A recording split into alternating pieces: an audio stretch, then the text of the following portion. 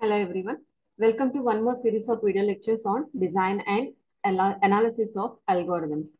So let us first go through unit 1. So under unit 1, the first topic is algorithm criteria. So this question will be asked for 2 to 3 marks. This is one of the important questions that can be asked from unit 1. Okay, so here we will have to first define what is an algorithm. After that, you have to explain what is the criteria of an algorithm to be satisfied. First, let us see the definition of an algorithm.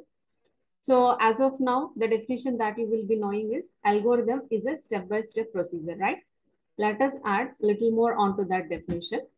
Algorithm is a step-by-step procedure that, if followed, accomplishes a particular task. Okay.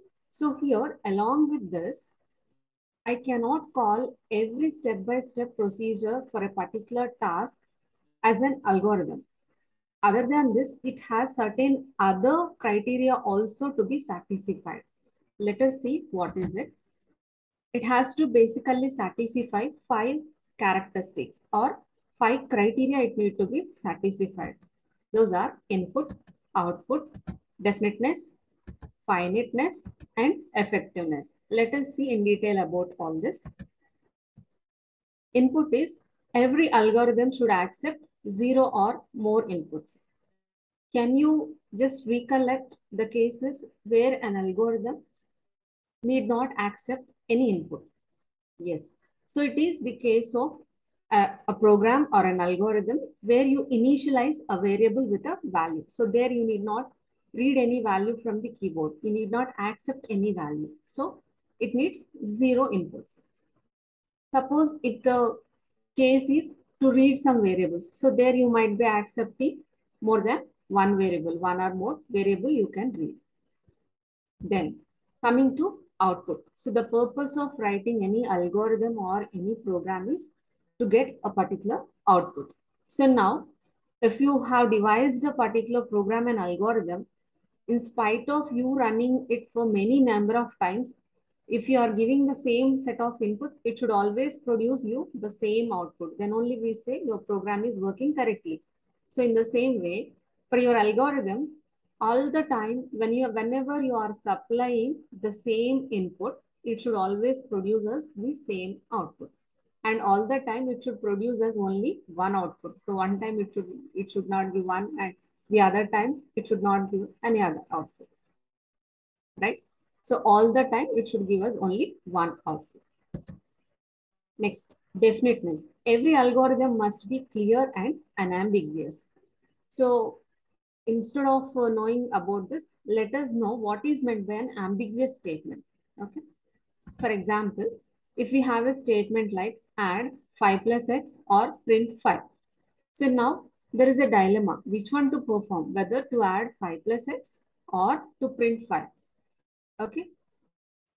For a person also, if you give any instruction, if you give like this, either do this or that, so then even he might be in a dilemma. So the same is with the algorithm also. So this is an ambiguous statement. So you should not use this sort of statements in your algorithm. Next, finiteness. Every algorithm must halt after finite number of steps. Okay, so by this time already you might have worked with few programming subjects where you might be come across with infinite loops. Okay, so there it will never halt. It will be keep on running, running, running. So that is not a finite algorithm. So every algorithm should produce a finiteness. Next, effectiveness. Every algorithm must be so basic in principle that if we trace out with paper and pencil, we should be able to get some feasible result, right? So whenever you listen to a lecture or do some task, if it is easy, what do you feel?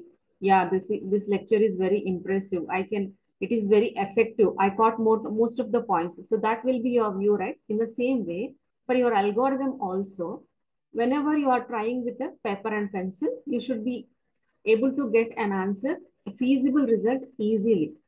For example, whenever you are working with integers, okay, that is effective. So because you feel it easy to work with that. Whereas if you take real numbers, that is floating point numbers. So then it takes little time, right? And also the way you round it, it might differ from the way that your friend is performing. You might take only 2 digits after the decimal point. He might take 3 digits after the decimal point. So you sometimes you might feel difficulty in performing the operation as well. Okay. So this is what meant by effectiveness. So these are the 5 criteria of an algorithm to be satisfied. Okay. So up to here, you should write for any of the university exam. So those who are preparing for competitive exams, I will add only one more point. That is, algorithms which are definite and effective are also called as computational procedures. The best example is the voice of your computer. So that's it for this lecture. Hope you followed.